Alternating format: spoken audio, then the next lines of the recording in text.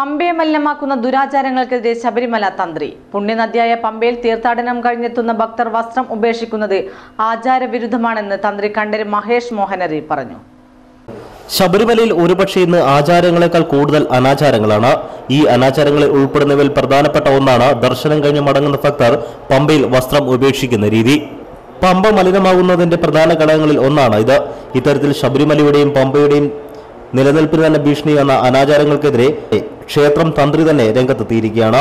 അയ്യപ്പ ദർശനത്തിനെത്തുന്ന തീർത്ഥാടകർ പമ്പാ നദിയിൽ വസ്ത്രം ഉപേക്ഷിക്കുന്ന രീതി വിശ്വാസപരമായോ ആചാരപരമായോ അടിത്തറയില്ലെന്ന് തന്ത്രി കണ്ഠര് മഹേഷ് മോഹനര് പറഞ്ഞു. അതെങ്ങനെയോ വന്നു ഭവിച്ച ഒരു ദുരാചാരമാണ്. അത് അങ്ങനെ ചെയ്യുന്നതുകൊണ്ട് പ്രത്യേകിച്ച് ഫലങ്ങളൊന്നുമില്ല. അത് ആരോ ചെയ്തു, പിന്നെ ഉള്ളവരതിനെ പിന്തുടർന്ന് വന്നു എന്നുള്ളതേ ഉള്ളൂ. അപ്പോൾ അത് തീർത്തും അനാവശ്യം തന്നെയാണ്. ദുരാചാരം വളർത്തരുത്. ഇത് ഈശ്വര നിന്ദയാണ്. ശബരിമല കാനന ക്ഷേത്രമാണ്.